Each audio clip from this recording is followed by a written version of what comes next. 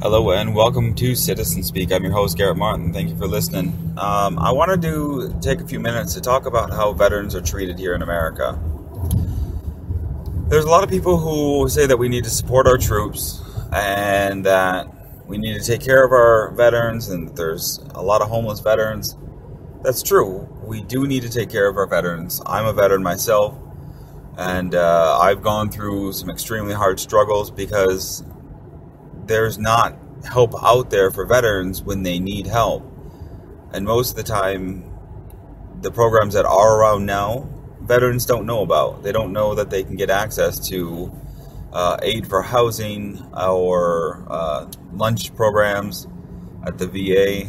There's a lot of things that even the people at the VA don't know that apply because it's just not properly taught. At least at my VA anyway. I don't want to speak for every VA, but the VA that I work for, if you ask about a certain program that the VA is supposed to offer, you have to ask 20 different people because nobody knows. But the reason why I want to talk about this now is with the refugee crisis that's going on, you have all sorts of people who are saying that, oh, well, we need to help our homeless vets before we help these Syrian refugees. Yeah. I agree that we do need to help the homeless vets, but we also need to help these Syrian refugees. And as somebody who's been near homeless and nearly starved to death, I agree. We do have a huge problem with the vets that we have to take care of. But we've always had this problem. And all the wars that we go through, or all the crises that happen, there's always people who say we need to support our troops. What does that mean to you when you hear that? Or if you're saying support our troops, what does that actually mean to you? For me, when I say it, it means that I'm going to try to find homeless people in my area, and if they need a ride to the VA, I'm going to take them to the VA. Or if they need a meal, I'm going to get them a meal to eat. If you say support the troops, actually means support the troops. Because you have Congress who, right now we have the laziest Congress that we've ever had. And they just recently had the chance to improve the benefits of the veterans. Guess what they chose? They chose not to help the veterans. The same exact people who are saying support the troops are the same exact people who have the power to help the vets, but don't help the vets. So, if you're really saying that we have so many homeless people here in our country, or we have so many homeless people in our country, take action in your own community. Go to a soup kitchen, or try to find people who need to go to the VA. It might be a little bit difficult for you, but if you really want to help, then you got to do some work. And everybody has to do their part, because there's a lot of vets who get frustrated with the VA and they just don't go anymore. I was one of them. When I first got out of the Army, I was fairly young, and every time I went into the VA, everybody would always look at me like, oh, what's this guy doing here? He doesn't need the VA. So when I would try to get appointments at the VA, they would send me over to different buildings. And it turns out that my appointment wasn't in those buildings, or if it was, the person at the desk who was taking me in told me to go to a different area. And then after my appointment had already passed, I would come back to that building and say, no, I've been told by multiple people that this is the building. And then sure enough, the lady will look me up in the computer again, and there's my appointment. And she goes, oh, well, sorry, you missed your appointment. You got to come back another day. At this point in time, I didn't have a job. I had been looking for work, and I had a job at one point, but I got let go because of the medical condition that I have. And I don't have money to keep coming back to the VA.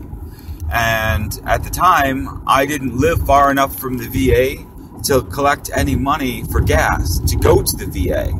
So I'm using whatever little gas that I have to get over to the VA And then that's that. And I didn't have a car payment because I had bought my car used and I paid everything in cash. So it's not like I have car payments to deal with or big cell phone payments or anything like that.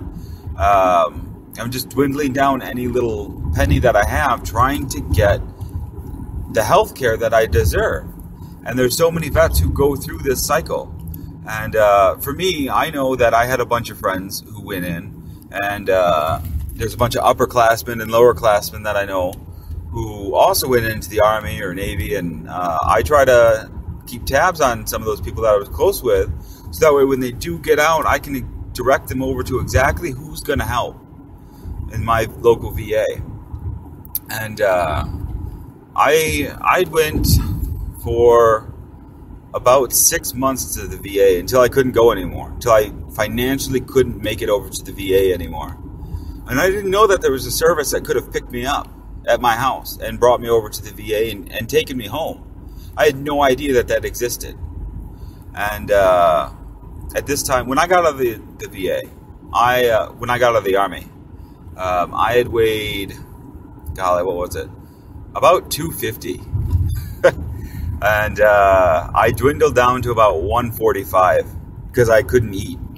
I had only enough money to barely buy myself a bag of potatoes every month, and that was about it. I dwindled down to basically a skeleton.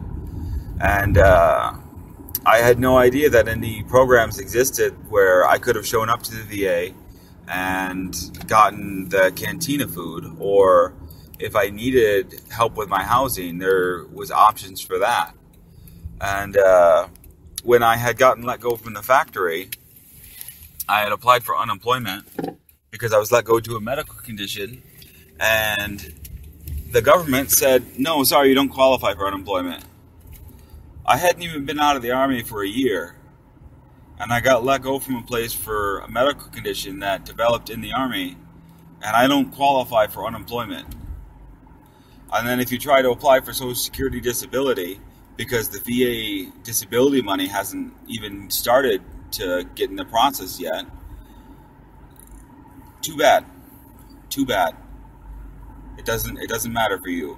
You're just somebody lost in the system at this point. And there's so many vets who have similar stories to what I have, that if you're truly wanting to help the troops, there's so much that you can do. And it's just a shame that there are 50,000 plus vets in the United States who are homeless, who don't know where their next meal is coming from, or who don't know that they can get the free health care at the VA. They don't know any of that. And so they just sit there and they wither away. And then you have people who say, oh, well, we need to help the vets. But yet they sit inside of their comfy, warm homes and don't get off their asses and help the people who actually need help. Politicians, us vets are not here for you to use as a bargaining chip. We are not here for you to leverage against any cause that's decent that you wish to destroy. That's not what I'm here for. So if you want to use me as a puppet, I'm going to go tell you to fuck yourself. All right, thanks for listening, guys. My name is Garrett Martin. I'm your host here at Citizen Speak. Make sure you find me on Twitter at CitSpeak. That's CITZ Speak. Thank you so much for listening, guys. Have a great rest of the day.